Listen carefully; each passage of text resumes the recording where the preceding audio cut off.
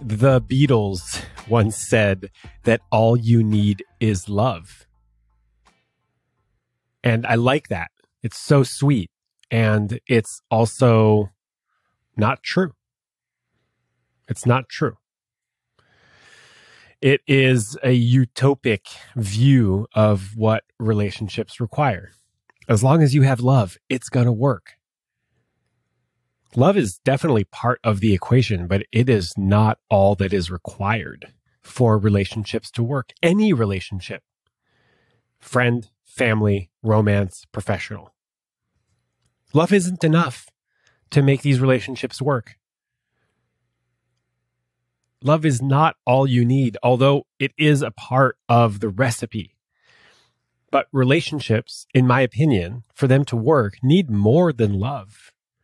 They need commitment, responsibility, the ability to compromise, the ability to look at one's part, one's story, one's triggers. Risk. Relationships take risk. So much risk. Also, vulnerability. Emotional availability. Oh, how about communication? The ability to communicate your needs, your desires, your deal breakers, how to talk about unwanted behaviors, how to say no. Relationships also require you to be able to say no with love, hopefully. How not to self-abandon, how to prioritize one person and then sometimes yourself, and how to balance priorities.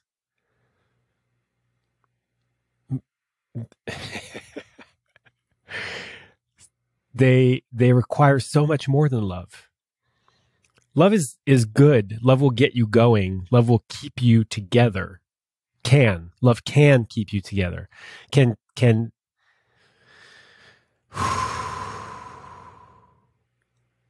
inspire you to continue working together to make your relationship thrive or grow or even just maintain. Sometimes your relationship will be in maintenance mode because other things will take priority. Kids, jobs, family, emergencies. I was talking to a neighbor like a year ago, and I said something along the lines of, oh man, relationships are work. And he looks at me kind of sideways and he goes, no, they're not. Work is work. Relationships are easy. And I just kind of let it go. I didn't actually feel like getting into it with him. It's true that some relationships are going to be easier, right? If there's a good fit, if your story fits well with their story, if your particular wound fits well with their wound, if your tools are complementary to their tools, if you want what they want, right? Some of these things are going to make your relationship easier, less work. And other relationships are going to be more work. Maybe, dare I say, too much work, where the gap between where you're at and where you want to be is too big. Or if you want different things, or if you have completely different tools or views on how relationships should work. Sometimes it doesn't matter how much love there is, the gap is too big. And then most times, it's just like a regular amount of work. Relationships are going to take work. They're just going to take work. I don't really think, nor have I ever been in a relationship that was just easy all the way. How could it be?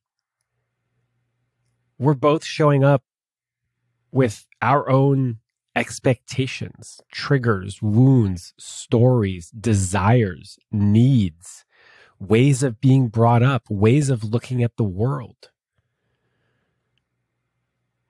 We got to find a common ground. And a common ground doesn't just happen automatically.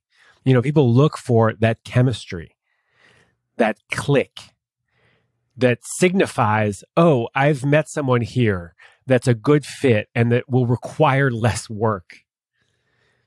And in my experience, the deeper you go and the longer you stay with someone, the more work will be required. It'll be of a different nature, a different flavor. Sometimes the work will be easier.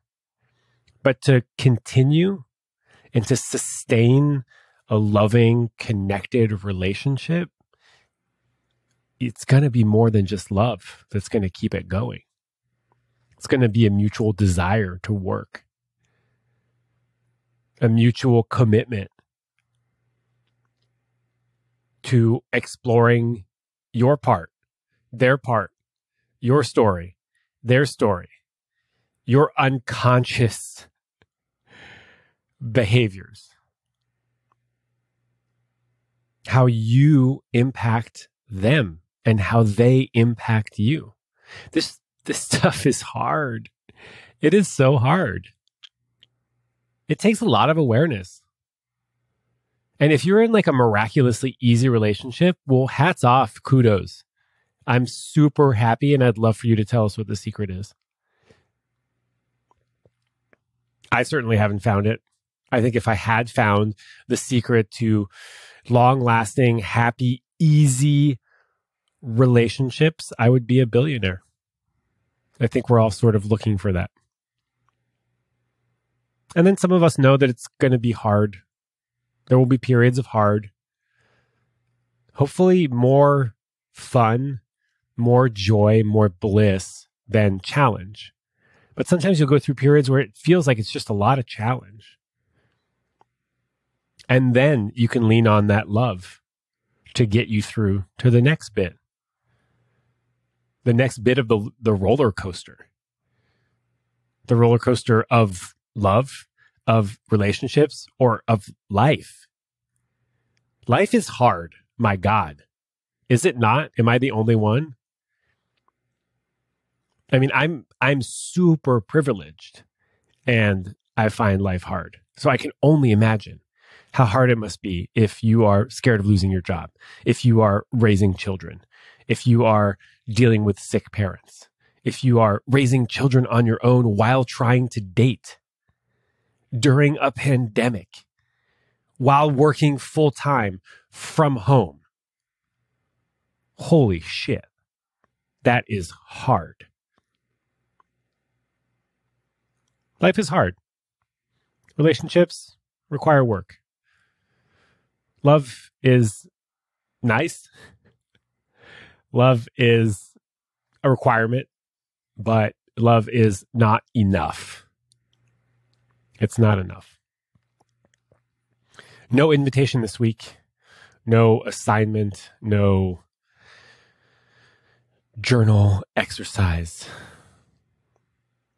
Just a small note to say that if you're struggling with your relationship to anybody, I get it.